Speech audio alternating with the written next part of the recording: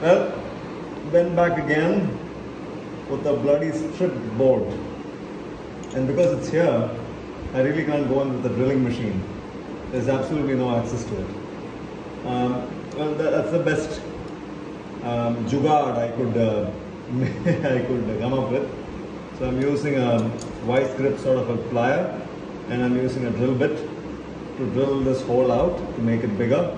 And then I'm going to be going in with a Healy coil or Heli coil to sort this out. I have a tap, 5mm tap. With that I will tap this out and then go in with the Healy coil.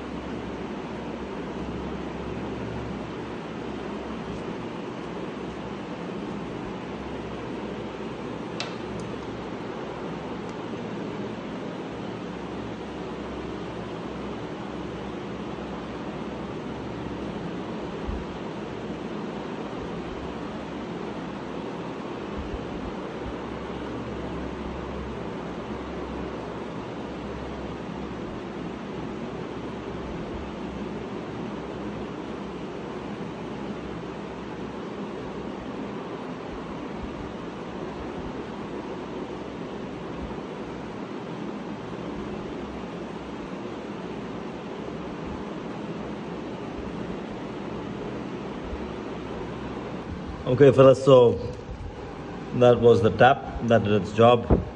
I made about 8 threads. I went in 8 thread deep, and then this is the Heli coil from Amazon. Not really good quality stuff, but for low torque applications it's totally fine. And this is the fella that I need. It's an M6x1. I'm gonna go in with this and fix this strip bolt. The thing you need to be very careful of is you can crank it. Once you start cranking it, get it done with. You will not be able to pull it out back because that knob will break. And to pull this out, it's not easy. 1 or 2 threads, it will still come out. But if you go in any more than 3 threads deep, this bloody thing is going to take a lot of force to pull it out. Sometimes maybe damaging the new threads that you've made.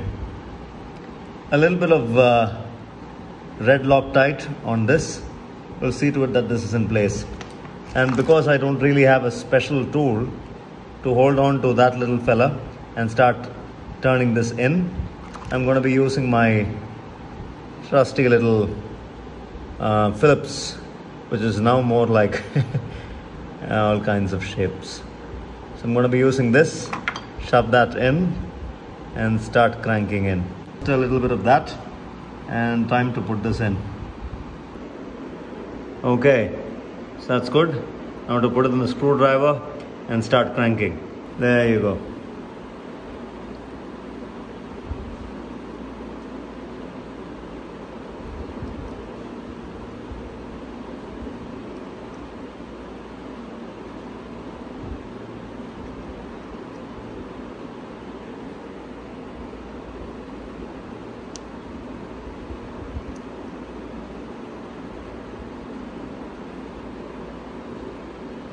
Just a little more.